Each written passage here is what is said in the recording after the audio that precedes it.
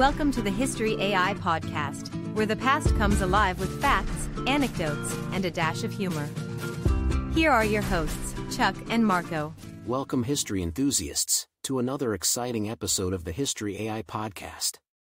I'm your host, Chuck, and with me is my co-host, Marco. Hi everyone. Today we have a riveting episode in store for you as we delve into the gritty details of the Battle of Drang, one of the seminal battles of the Vietnam War. Indeed, Marco. We're going to be discussing the planning, the objectives, the events, the leadership, the casualties, and some heroic figures that emerged from this battle. And to make it even more engaging, we have a special guest with us today named CJ, a Vietnam War historian. Welcome, CJ. Thanks, Chuck, and hello, Marco. It's great to be here.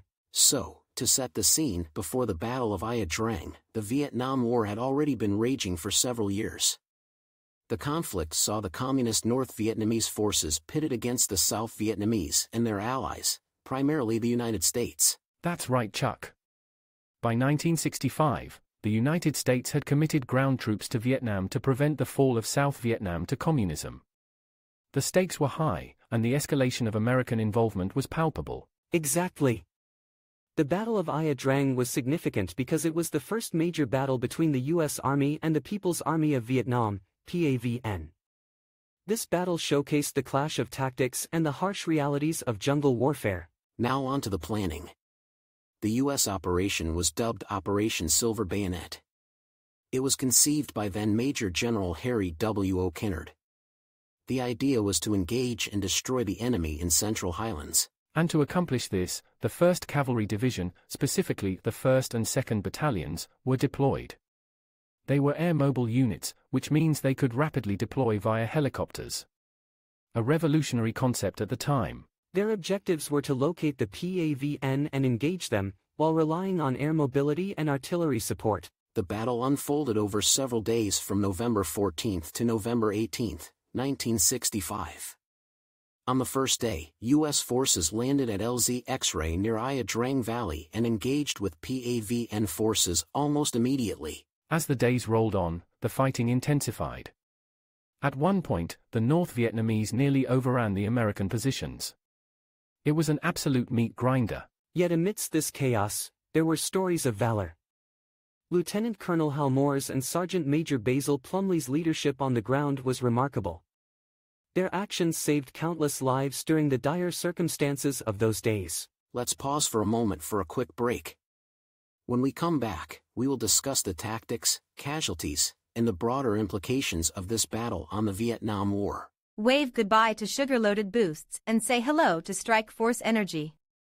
The energy drink additive revolutionizing how you power up, all without a single calorie or sugar. Just a squeeze, and you're set for action. Ready to make the switch? Visit strikeforceenergy.com. And for our listeners, spark your savings with an exclusive 20% discount. Just use code UTSALAX24 at checkout. Remember, UTSALAX24. Strike Force Energy, elevate every sip. Welcome back. So, the tactics used in this battle were quite distinct. The US relied heavily on artillery and air support, while the North Vietnamese used their knowledge of the terrain to their advantage. The casualties were grim.